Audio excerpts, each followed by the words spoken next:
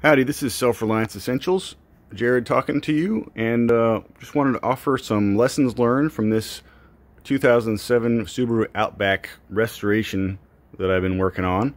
The restoration is limited to the running gear because it was all really rusty and gross, and the wheel bearings were totally shot, so I had to beat everything apart and replace a lot of stuff.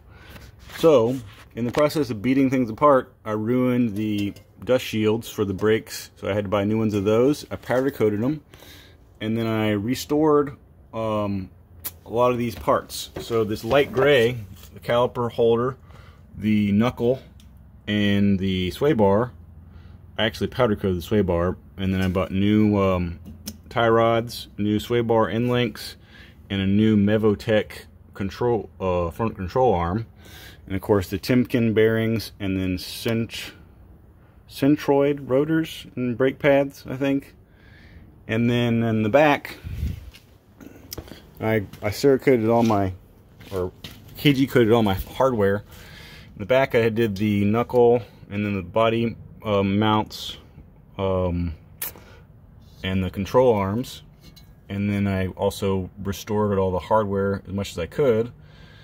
And then I got some Megan Racing front lateral links and Godspeed project rear lateral links, and new axles from Parts Geek, which were cheaper than almost the same money as rebooting an original axle. And I'm saving the original axles, and I got some new boots so I can fix those later if I have a problem with the CV joints and axles. The rear caliper wasn't in as ugly a shape.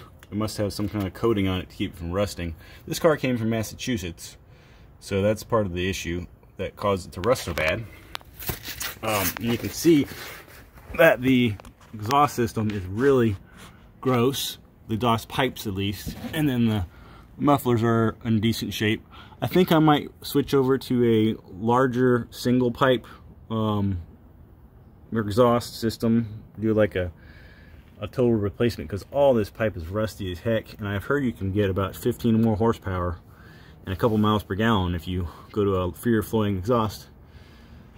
So then for the inside mounts for the lateral links, I bought some metric bolts, a 12 millimeter bolt, I think, and then I made some micarta bushings, because there's a horizontal slot where that bolt can ride in and out. Normally it uses a cam bolt, and that thing was so rusted I could not remove it, so I had to cut that out with a sawzall from the inside. So I had the sawzall blade going in here I cut that whole bushing out, or the original one, with when the arm was stuck in it. So that was a pain in the butt. I also had to replace this drive differential seal before I put the new axle in, because it was torn, and I 3D printed a little seal driver. I'll show you the seal driver I printed. So it's real simple. It's like an 1.5 inch hex pattern on the outside, and then I just made a little 3D printed part so I could stick on the end of a socket and drive the seal in. And it worked pretty well, but I didn't lube the seal before I put it in, so it tore off part of the rubber. So hopefully it'll work. And I actually have an extra one. They're $8 a piece. It was really hard to get it out with the seal puller. It was stuck in there real good. Also Cerakoted my wheels with some old Cerakote, old bronze, burnt bronze that was in the cupboard for a long time, and I think it went bad, so that's why it has such a matte finish, and you can see my fingernail making marks on it. So Cerakote definitely has a shelf life, and this is just going to tide me over for a while in terms of having some. The clear coat was all worn off of this wheel, so that's why I redid them, and this was a while back. I also coated the rear sway bar brackets, and I'm not going to put the rear sway bar on just yet because I'm going to wait until I get the new exhaust in, I think, to do that. Anyway, I'm going to coat the lug nuts because the chrome's coming off of them too, and I don't want to spend money on more, so I'm gonna KG coat the lug nuts here in a minute, and then I'll put it back together. So then the longer term project is to fix the paint job, because its clear coat's coming off.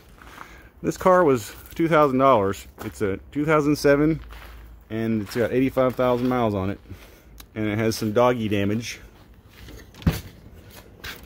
Some kind of crackhead pet owner left their dog in this car, and so you got a bunch of claw prints and a bunch of nasty white hairs everywhere. But it doesn't smell bad, and overall the interior is in okay shape. So once I replace these door panels, then it'll be a fairly pristine car. It's just dirty as all get out right now. So, and then so the new exhaust and the new probably do some new struts. And the order of operations for putting things back together is really important. I learned some lessons, so if you have any questions about that, I can probably talk you through a couple things. All right, bye.